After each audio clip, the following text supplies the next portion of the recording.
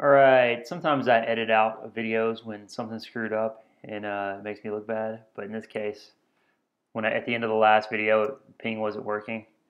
I had to figure out why, and I figured out why.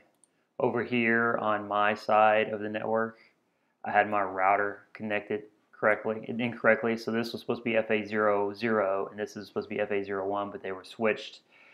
And it took me an embarrassingly long time to figure that out. So yeah, so check your cables, the layer 1, important stuff. So anyway, now everything's configured. I can ping from this router out to the RichNet router. I can ping between the routers, and I can ping from my PCs to my PCs. So that proves that this stuff's working. That proves I have IP connectivity between the routers, and it proves that I have IP connectivity out to the RichNet between the routers. But now we need to worry about routing a little bit. If we go to our routers and run show IP route and look at the output, that's the 2811, and this is the 42 or 4300, depending on what we're looking at. If we look at our routing table, if we look at the 2811, we have 3 connected networks. So by default, your router will automatically be able to route between connected networks. So here we have these 3 interfaces we created. We have a route for each of those directly connected networks. So same thing over here, although this newer updated version of the code is also showing us this L route, which is a local route, which tells you that it is directly connected to this specific IP address. So this is the IP address that's on the 2811, and then this is the that's the local IP address that's connected, and this is the local IP address on the outside interface. So what we're worried about is the connected routes in this case. So what this tells us is our routers can route traffic between networks that they are connected to. So if we go consider what that means in terms of our topology, this router can send traffic to anything on this network, anything on these 2 networks, and this router can send traffic to anything on this network and anything on this 192.168.243.0 network. So what that means is if we try to ping from this PC to this PC, it will work because they're all connected. If we try to ping from this PC to this interface, it will work because they're connected. If we try to ping from this PC to this router interface is connected to this router. So this router will be able to send the traffic back to out to that router. But when it gets to that router has no route for these PCs down here. So what do I mean by that? These PCs are 10.243.133.0 and .32. So if we go look at the routing table and think about what happens when we ping from this PC to this interface of this router, right? It checks the routing table. And it's like, oh, hey, do I know? Well, let's go ahead and start the ping. So we're going to ping 10.243.133.50. Remember, 50 is what I put on this interface. 50 is what I put on this interface. So we're going to try to ping 50. So what's going to happen is this 2811 is going to be like, oh, hey, can I send traffic to 10.243.1? Well, actually, let's start at the beginning. At the beginning, this router is going to look at its default route. It's going to want to send that traffic. I'll send it. It's going to fail. Just listen. It's going to fail. We'll wait. We'll demonstrate it failing in a minute. So first thing, this PC is going to be like, hey, is 10.243.133.50 on my subnet, or is it on a different subnet? It's on a different subnet. I need to send it to my router. So it's going to send it to its router. The router is going to be like, oh, 10.243.133.50. Yeah, I have a route for that. Let me send it out FA01. So it sends it out FA01 to this router. And this router is all like, oh, hey, yo, 10.243.133.50. That's me. This packet's for me. Yay. So it's going to process that packet. And it's going to be like, okay, this is an ICMP echo request. I need to reply. This ICMP echo request came from 10.243.133.2. Do I have a route for 10.243.133.2? It's like, nope, I have this route for 10.243.133.48/30, and I have a route for 10.192.168.243.0. Neither one of those routes match. I don't have a default route set. I do not know what to do with this packet. So in this case, this packet did not get back because that router did not know what to do with it. It got to this router, and this router said, I don't know what to do with it. So the way we're going to fix that is we're going to add a static route for the 10.243.133.0 network. A couple of different ways we can do this. We're going to do this the most simple and most general way.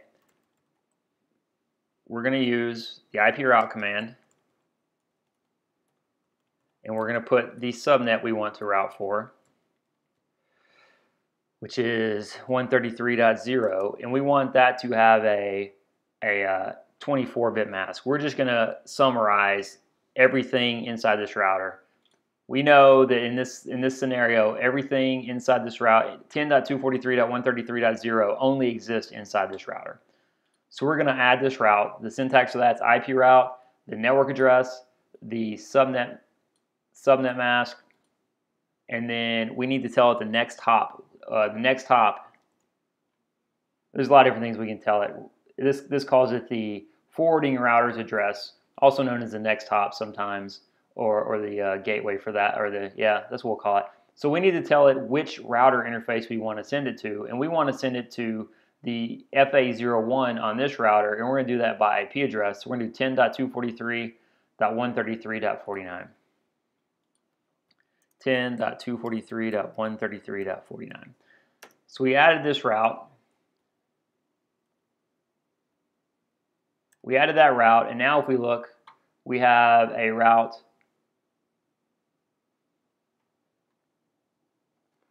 I think I hit some other button instead of enter because it exited out of the config and my command didn't go in. So let's try this again.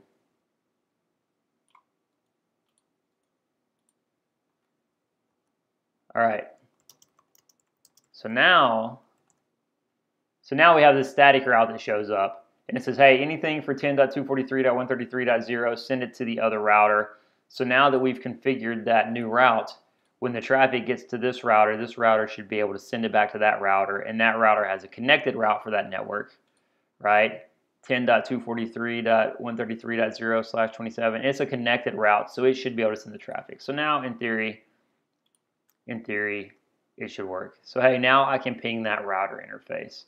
So the next step is to see, can we ping the other side of that router interface?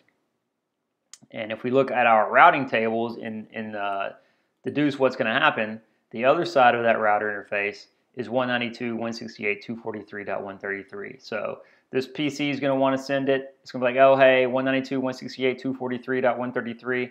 That's not on my subnet. I need to send it to my gateway. It's going to get to this router, which is this PC's gateway. It's going to check its routing table. It's going to be like, oh, hey, 192.168.243.133.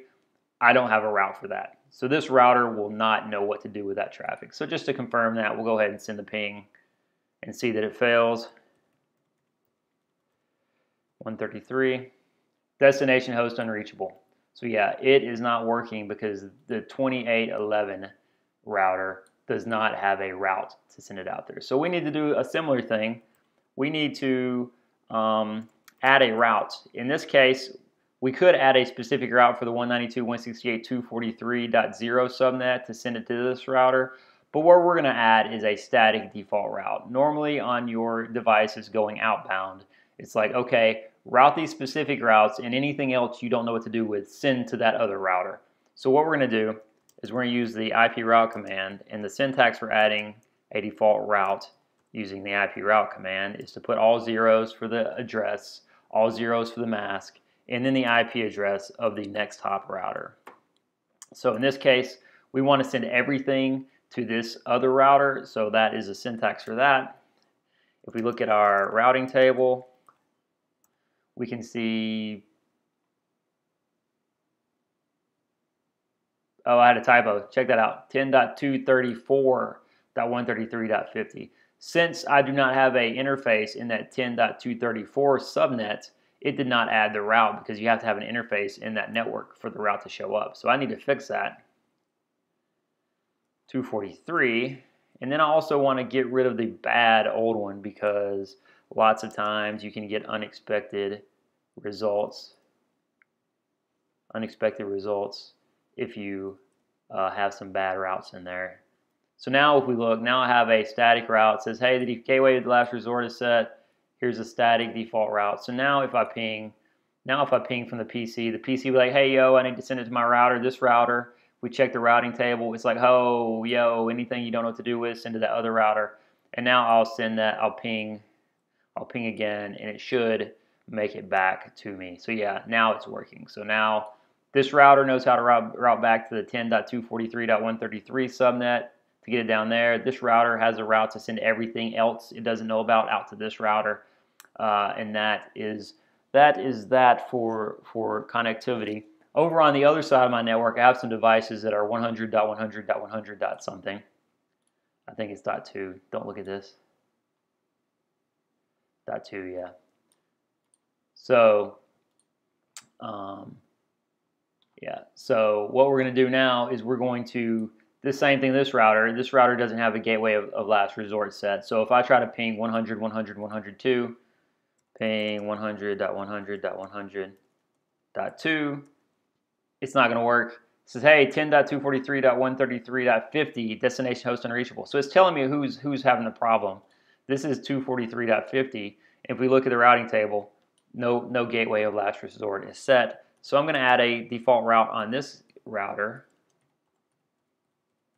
And I'm going to send this traffic to 243.1. So that's I just pointed with my finger. I like that helps you guys. It's so funny when I do that. So this router over here is 243.1. That exists on my network. You don't need to worry about that in the simulator. So now, in theory, if I ping that address, hopefully I should get a reply. And I did get a reply. Get destination host unreachable again. So let's check our routing table. Gateway of last resort is not set. Oh, I screwed up my command. My IP route command, I just typed IP. I wonder what that did. It looks like it did something. Or maybe I hit the wrong button again because it's not there.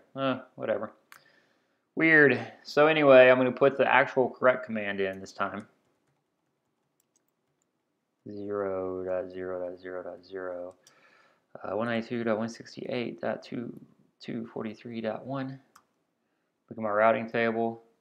Hey, now I have a gateway of last resort is set. I have the static route showing up. And now hopefully the ping will work. Sometimes the pings fail the first time, and it's entirely likely I have something screwed up. Oh no, it worked. So that was how we implemented static routing on our network to make it work. To review what we did, this router needed a static route for our LAN subnets to send it back to the subordinate router. This router also needed a default gateway to send anything, a default route to send anything that did not match out to the RichNet gateway. This router needed a default route to send anything out to this router. And that is how we can make our network work with static routing.